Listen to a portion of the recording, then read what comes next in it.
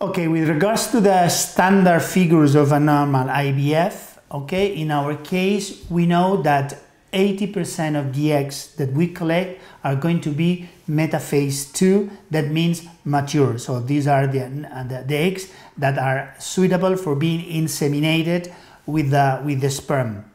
Of this 80%, 80% is going to be normally fertilized. So that's the number of 2PN or 2 pronuclei, which are the normally fertilized eggs that we expect from the initial pool of mature eggs. And out of these 80% of fertilized eggs, the number of blastocysts is going to depend a lot on the age of the patient.